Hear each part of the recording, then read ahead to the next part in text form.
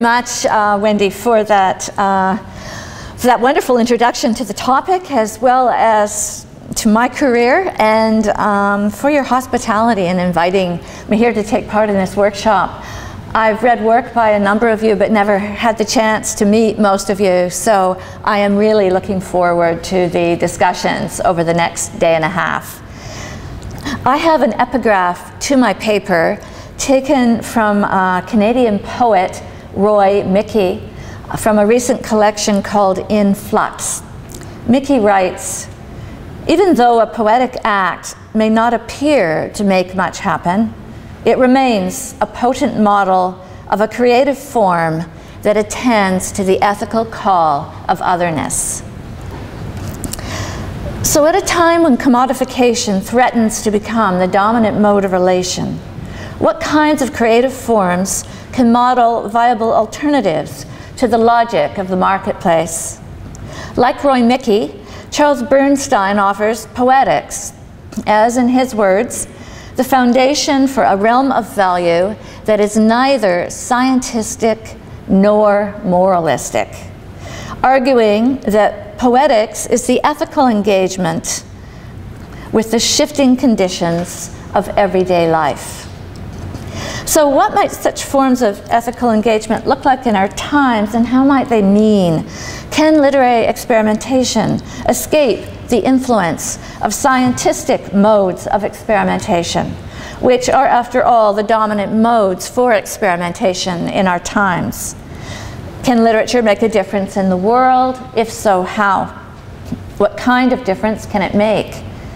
If it seems to make no difference within economic, social, or political spheres, then where does its value lie?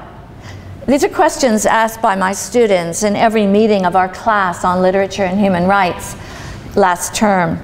These students found issues of literary experimentation loomed urgently in their lives as they questioned their decisions to become graduate students in architecture and education, as well as in literary studies. Their questions echo debates currently re-energizing the post-colonial field, my home discipline. So today I'll consider these debates in relation to some of the ways a few contemporary literary texts are simultaneously renewing social and aesthetic imaginaries by engaging the troubling dilemmas of their time and place in ways that expand understanding of the capacities of literary experimentation beyond the scientistic and moralistic imperatives that dominate so much discussion today. And two elements of the conference call interest me especially. These are questions about the nature of experimental writing and the impact of ends as blockages, possibly conclusions, detours, endings that loop back to new beginnings, and also as goals to be aimed for, even if understood as always just beyond our reach. So I'm going to address these two themes together, raising questions about how readers recognize literary experimentation and asking why some texts travel easily across borders while others fail to find the readers they deserve. And I won't be able to answer these questions, but I hope they'll achieve some resonance, if not immediately, then through our subsequent discussions over the next few days. So what is an experiment, and why is it valued? The rise of experimental forms of scientific inquiry have shaped the biases of our contemporary culture, encouraging a belief that knowledge can be based on the conduct of replicable experiments produced in laboratory settings, which, through excluding extraneous factors, can lead to faith in progress. And the first time I was interviewed by a grants adjudication body for a team grant, I was totally flummoxed when I was asked how I would deal with, in distinguishing between dependent and independent variables. It wasn't something that had been part of my literary training. So we're told that properly conducted experiments guarantee the authority of evidence-based decision-making and its superiority to other forms of reasoning and belief. Western science has moved from appealing to the established authority of the Christian Church to vesting its authority in the logic of this kind of experimentation. With modernism, literature followed suit. The great modernist writers experimented within literary forms and with them, extending their boundaries and mixing conventions, but also asserting the autonomy of literature. Literary experimentation substituted thought experiments of various kinds for test tube or clinical trial experiments, but I'm suggesting the logic was similar. The dominant experimental model privileges the scientist-artist conducting the experiment, who sets the framework through which the experimentation proceeds and decides what is extraneous to the inquiry. This framework privileges the autonomy of the writer and of literature, the idea that the work can separate itself from the context of its production and reception to inhabit the same kind of ideal vacuum as a scientist's test tube experiment. That model was questioned, of course, by post-structuralist and post-colonial theories, yet it continues to influence much thinking today. So literary experimentation is usually, but not always, cast in a positive light. Experimentation makes it new, as Ezra Pound commanded. Australian novelist Patrick White, however, reminds us of the darker side of experimentation, casting his artist figure in his 1970 novel, The Vivisector, as akin to those 19th century surgeons who conducted their experiments by cutting into the flesh of living animals. For White, the novelist's craft necessitated the cruel practice of dissecting human relations in all their vulnerability. Today, I suggest, the novelist as heroic vivisector may be yielding to images of the writer as archivist, autoethnographer, collector, gatherer, eavesdropper, medium, voyeur, victim of hauntings, and survivor of history.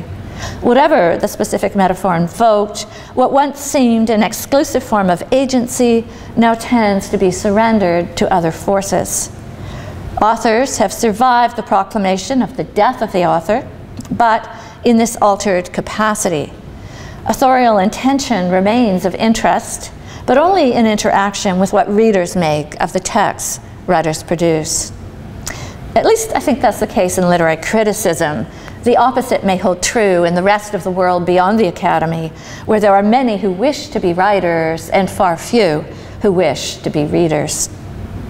The author as celebrity is part of the larger trend toward commodification that many associate with globalizing processes. This is the theme of a conference I'll be attending this October at the University of Northampton. I may see some of you again there. It's on narratives of difference in the global marketplace. So some of my thinking today has been influenced by that conference call to think about how difference and diversity are commodified in the production and reception of culture through narrative strategies. More specifically, I'm wondering about the relations between experimentation and commodification.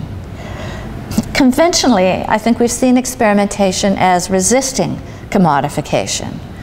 But what worries many today is the growing sense that, in fact, commodification feeds on experimentation, and that experimentation is losing its ability to challenge market logics. The fear today is that any kind of experimentation can be co-opted by such commodifying forces and put to the service of the market, the nation state, or the needs of a particular academic discipline. So capitalism's creativity is vampiric. It feeds on anything living. So I want to think a bit about contexts for writing and reading today. Wendy's already introduced them much more thoroughly. Can literary experimentation offer routes toward forms of understanding beyond commodification? How can readers recognize such potentially enabling forms? Marta Dvorak and I begin our book Crosstalk by asking, how do readers negotiate meaning in contexts where norms of understanding diverge? What are the fictions that shape Canadian engagements with the global, and how are they changing? And we suggest that these questions of audience, community, and meaning making require closer attention, which can be considered through the phenomena of what we call crosstalk, a metaphor for the complex forms of interference that can both energize and frustrate communication in cross-cultural contexts today. Well, Canadian Cree novelist Tomson Highway's Kiss of the Fur Queen is full of such moments, which can be comic, tragic, or both simultaneously. A misheard prayer is rendered nonsensical. Jokes fall flat. It seems in the text words that a chasm as unbridgeable as hell separates Cree from English. When Jeremiah asks, "How do you say university in Cree?" his brother Gabriel answers, "Seminary." And the text tells us this is the closest he could get in his native tongue, making a playful pun that nonetheless carries the ambivalent taste of the sexual abuse that characterized their stay in the residential school. So the text says that word, seminary, flooded his palate like a surge of honey. With that word honey, the repeated signifier of resurgent trauma and the ambivalent emotions it evokes in different ways in both of the brothers. So I'm wondering, is it helpful to describe Highway's novel as experimental?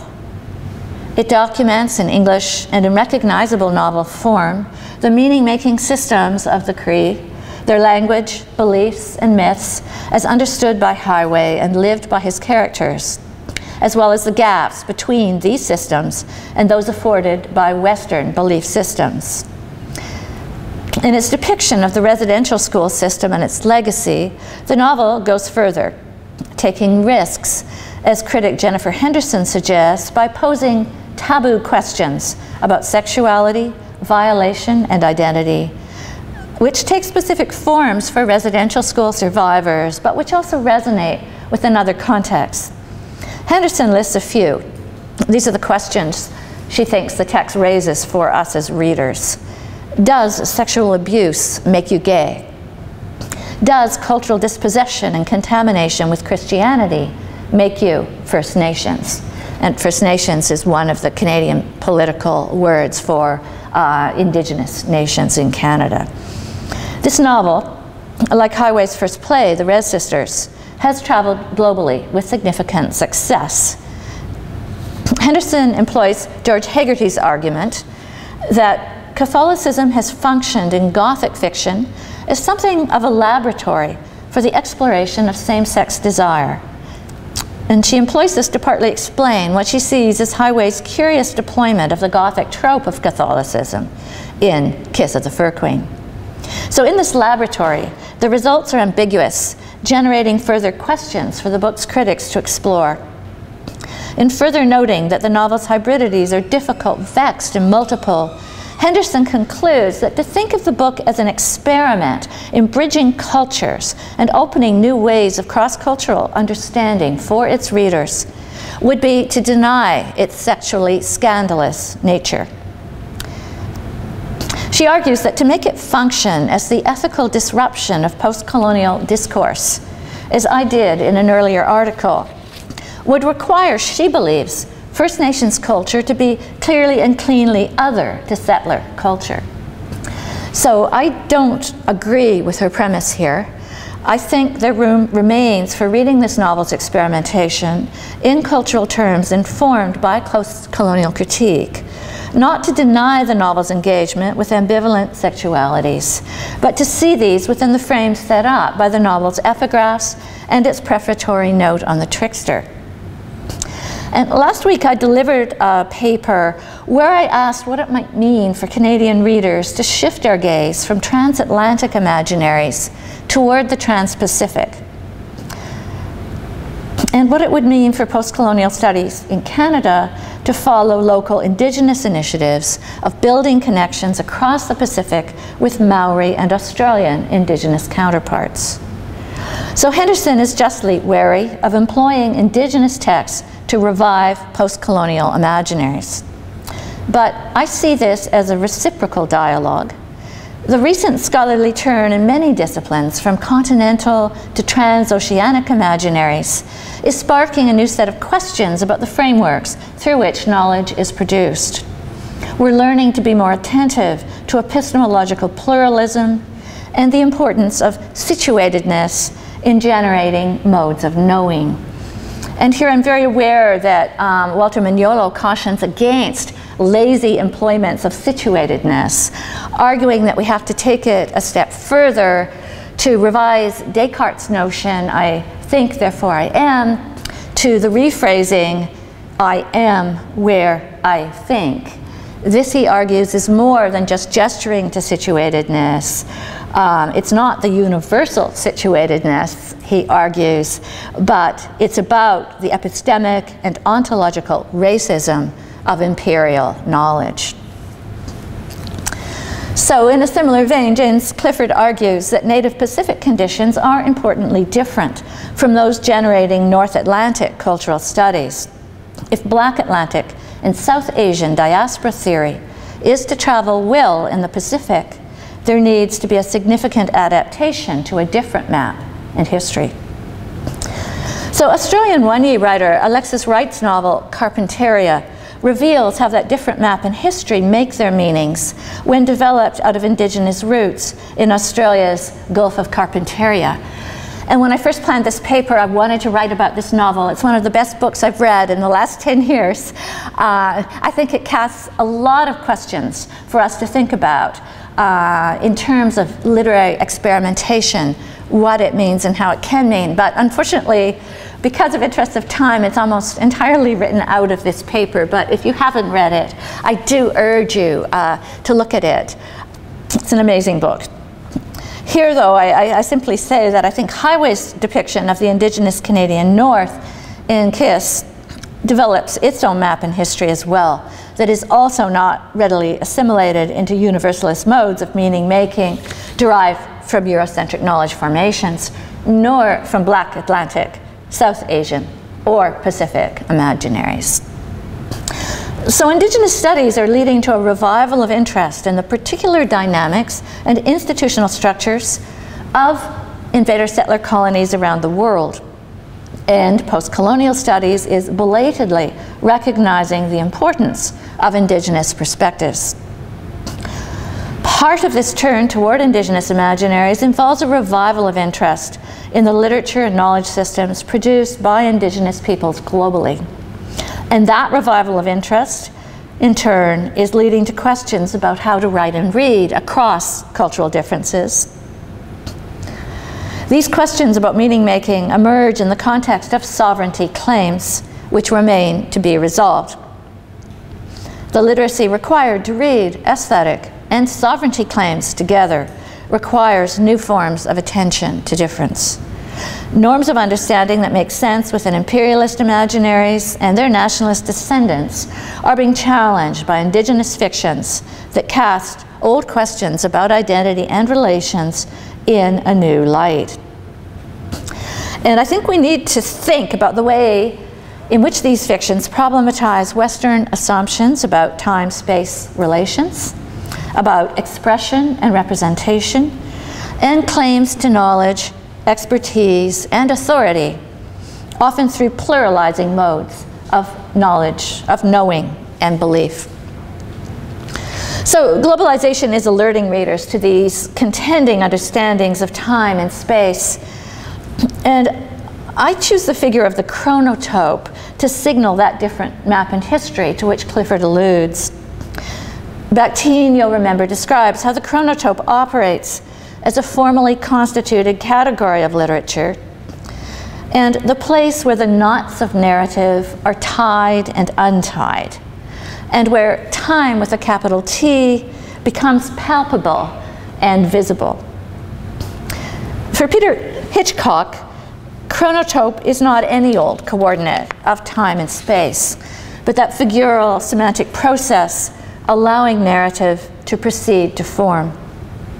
And he argues that in every space of post-coloniality, marked by nation or locale, movement or embeddedness, inscription or orality, culture refracts duration. Not just that colonialism was endured, but that its figures of time did not absolutely displace or dismantle local forms of temporality. So in The Long Space, Hitchcock sets himself the challenge of taking chronotope as a constitutive problem of transnational narration, a knot that is a key to the ways through which post-coloniality can be expressed. He does this to intervene in current debates about world literature, post-coloniality, and narrative form. So I'm inspired by his argument, and again I'm quoting him, that transnationalism of this kind seeks to link writers beyond a spatial and epistemological divide, not because their histories are the same, but because they speak to a logic of time that remains dissatisfied with posts or eras or linearity, or representing at best through sociological or anthropological content. So I'm arguing that Highway in Kiss of the Fur Queen and Wright in Carpentaria speak to alternative logics of time-space that work through chronotopes that are formally transformative in just this way. Kiss of the Fur Queen takes as its second epigraph the powerful statement made by Chief Seattle of the Squamish that the dead are not powerless. And it provides the truth of that statement through moments that erupt through the narrative that follows. And I may, in the interest of time, skip. You think it's okay? Okay, well, I'll just say quickly, the prelude to Champion Jeremiah's birth is marked by the moaning and whispering of the ancestors, including his grandmother's voice among them, despite her death 21 years earlier, shortly after her daughter's marriage to Champion Jeremiah's father.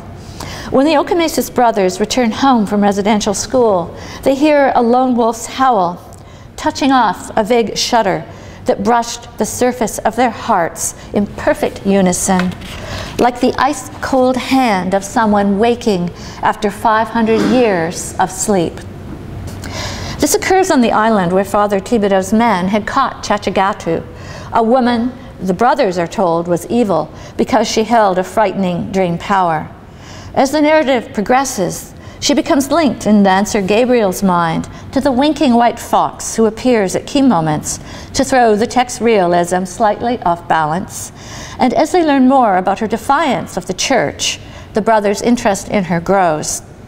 Through her power that transcends the grave, Chachagatu testifies to other modes of knowing and forms of authority alternative to the church and school. Carpentaria's narrative also repeatedly shows that the dead can intervene in the lives of the living. Among other moments, when the ancestors intervene to help Normal Phantom save his grandson Bala, and when there is a rock which has been waiting centuries for this moment, trips up the mine's employees as they pursue the mine's opponent, Norm's estranged son, Will Phantom. At these moments, time with a capital T becomes both palpable and visible, and narrative knots are tied and untied. Wright explains the temporal logic behind the telling of her text. Wright says, "The idea struck me that if I were to tell a story to our people, I would also be telling a story to our ancestors." So that expanded sense of audience, transcending time, necessitated a story, in her words, that was written like a long song, following ancient tradition, reaching back as much as it reached forward, to tell a contemporary story to our ground. So those simple lines issue a challenge to Western assumptions about audience, ground, time, progress, narrative, and value, all of which starts with the title of Carpentaria's Chapter 1, From Time Immemorial.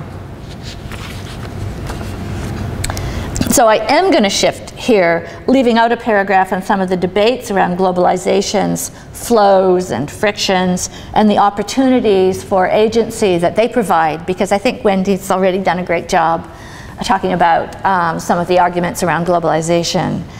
Mignolo has identified the cracks now appearing in long dominant imaginaries, opening spaces for decolonial modes of understanding the past and reimagining the future.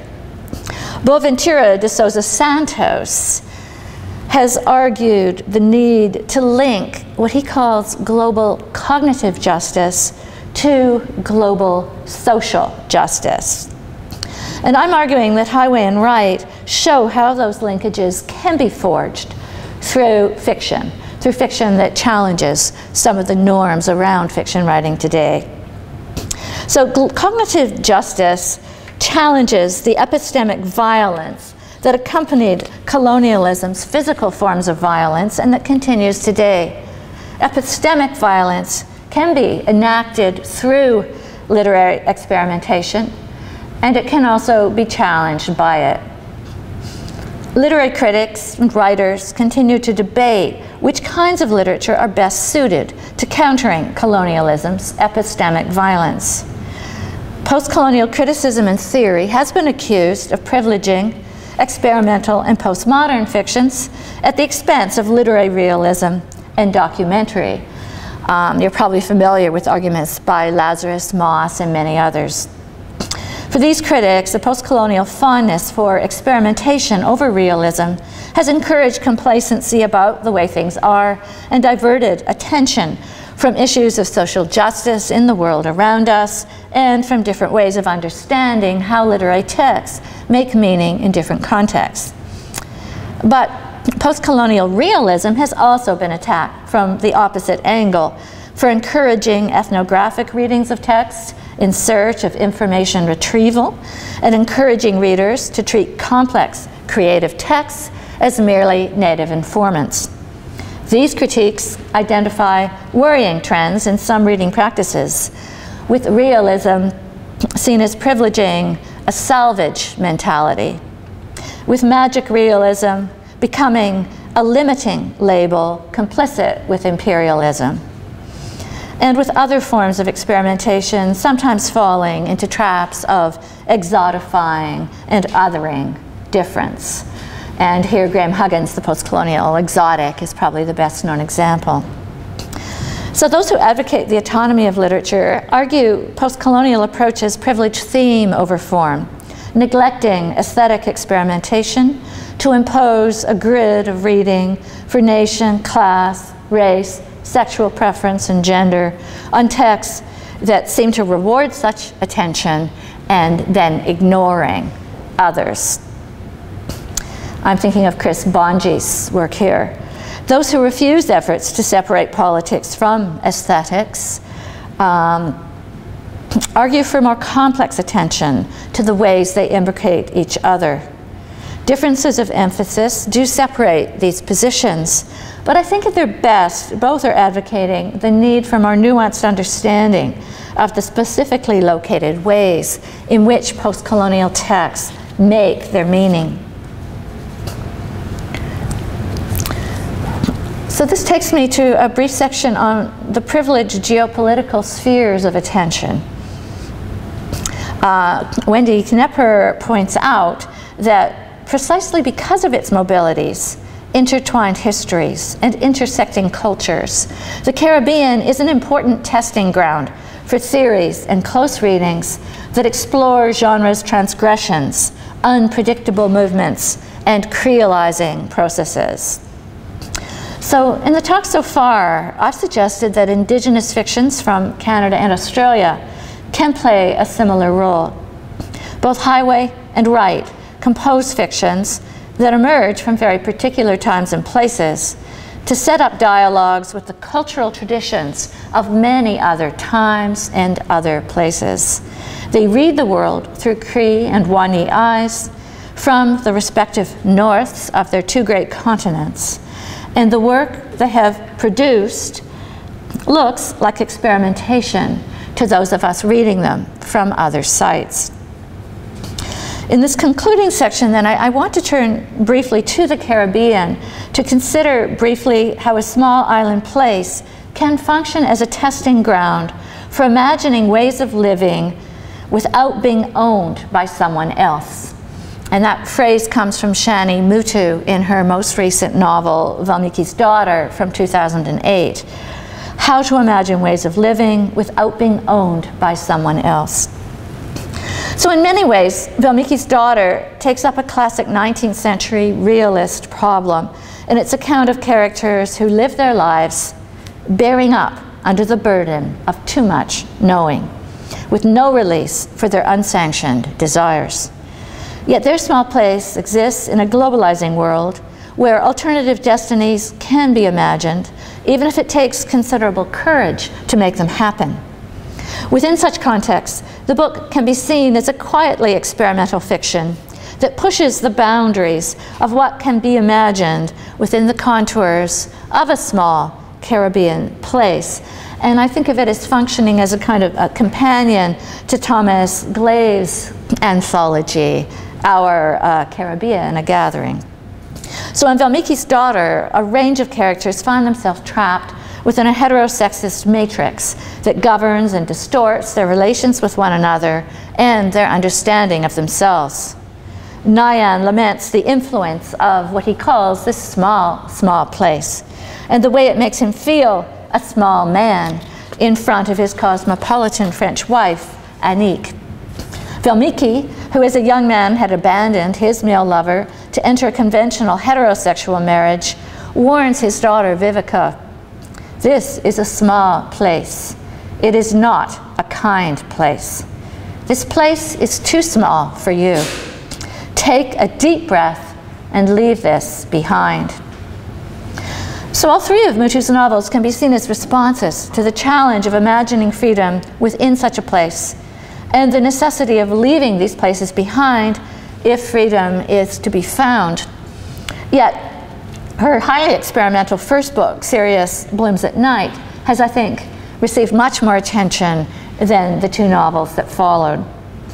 In its direct address to an imagined tourist reader, Valmiki's Daughter also seems a deliberate response to Jamaica Kincaid's well-known polemic, A Small Place.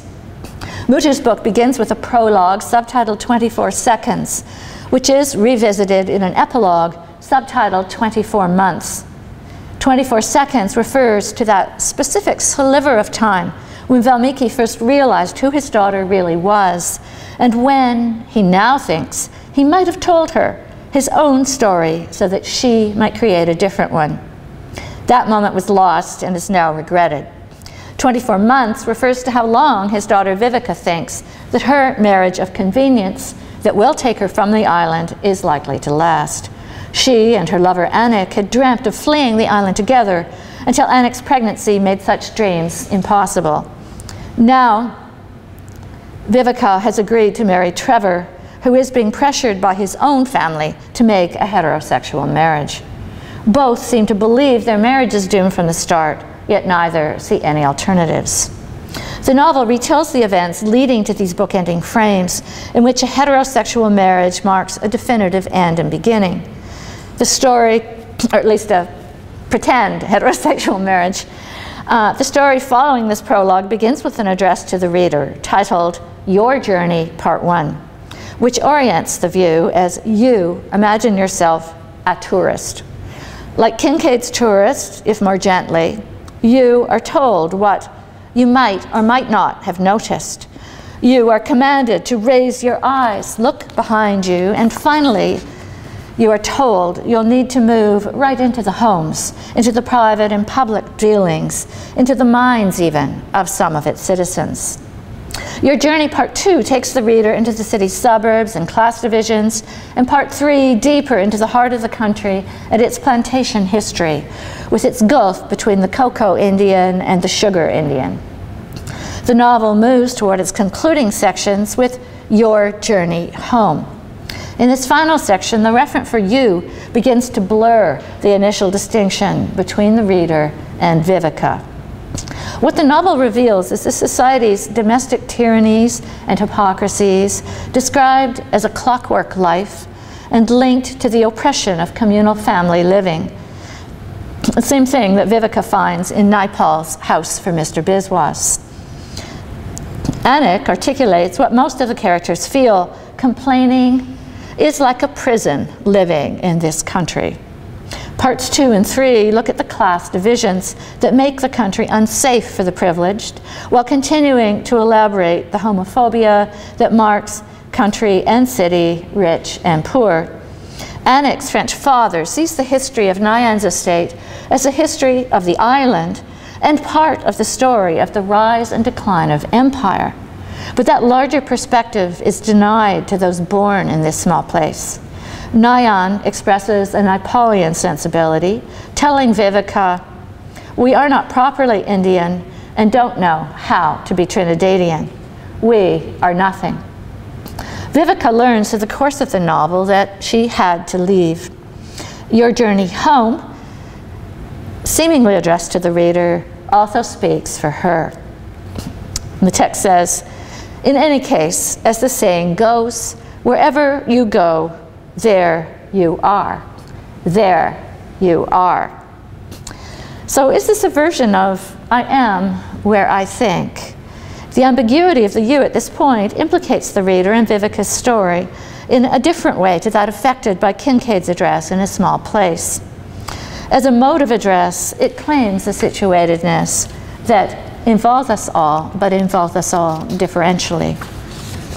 So in telling a generational story of the societal refusal to make space for same-sex desire, for Annick, Miki, Trevor, and Vivica, Miki's daughter employs realism to tell a story that could also be described as experimental in its broaching of alternative epistemologies, its exposure of the subtleties of epistemic violence within this culture, and its experimentation with queer temporalities. It makes me think that the issue in assessing literary experimentation is perhaps less the author's choice between conventional realism and its many others, but rather what is done by readers with the generic choices made. And this takes me to the provisional conclusion that I think the challenge of reading across borders involves that search for realms of value that are neither scientistic nor moralistic, that are created in recognition of I am where I think, recognizing that generates variable and shifting forms of writing that will be experimental to the extent they encourage in readers an ethical engagement with the shifting conditions of everyday life in all their complexity. So thank you for listening.